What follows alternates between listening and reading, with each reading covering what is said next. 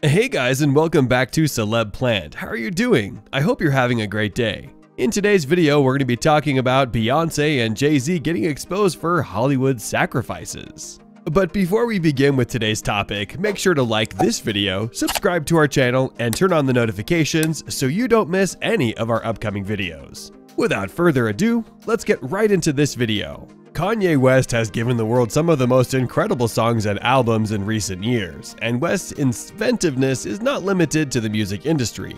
The flashing lights hitmaker is a wealthy businessman. However, in recent years, the rapper has made headlines for reasons other than his creativity.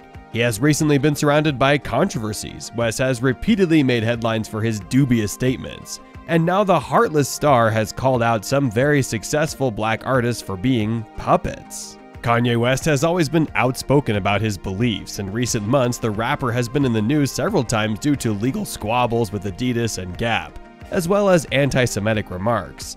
As multi-billion-dollar brands Adidas dropped West, the rapper has been going through a rough patch in his business career.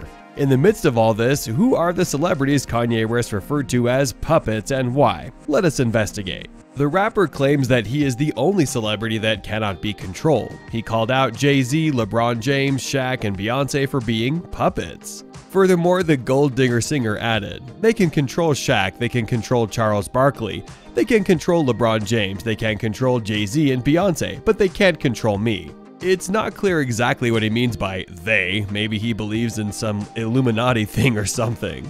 In addition to that, he made even more shocking statements. The 22-time Grammy winner claimed that a bunch of people were sacrificed, including his mama, Michael Jordan's dad, and Bill Cosby's son. West added, "They want to monetize and traumatize," but failed to give any details on the topic or any evidence at all. Recently, the rapper is facing another legal feud over his song Life of the Party. Following his recent media outbursts, fans have been mocking the rapper and confessing how much they missed the days when Kanye dropped music. Some users, on the other hand, have defended the rapper, calling him brave. This is not the first time that Kanye and Jay-Z had a feud. Their feud goes all the way back. Also, despite reports that Beyonce and Kim Kardashian bonded during the Watch the Throne tour, neither Jay-Z nor Beyonce attended West's wedding in Fort de Belvedere in Florence, Italy. Their absence fueled rumors that West and Jay-Z were feuding. Beyonce, on the other hand, congratulated the couple on Instagram. Jay-Z was chastised by West for failing to reach out after Kim Kardashian was robbed at gunpoint in Paris. According to NME, while on his St. Pablo tour in Seattle, West told the crowd, "Don't call me after the robbery and say, 'How you feeling?' You want to know how I'm feeling? Come by the house. Bring the kids by the house, like we're brothers. Let's sit down," he added. "I can't take this, bro.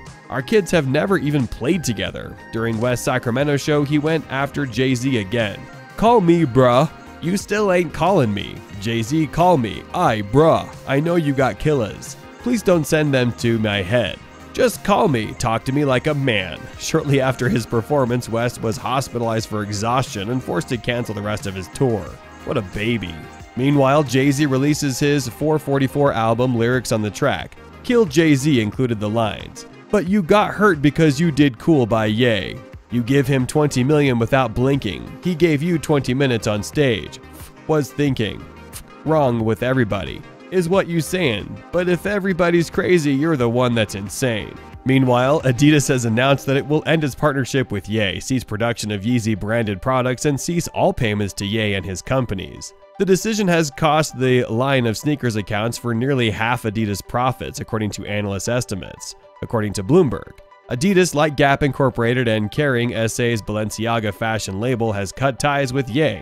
In recent weeks, the rapper has made controversial statements, including anti-Semitic social media posts, and has moved to cut ties with his corporate partners. When asked for a comment, Ye did not respond. That's all for today's video. I hope you all enjoyed the video. Don't forget to like, subscribe, and turn on the notification bell so you get notified when we come with newer content.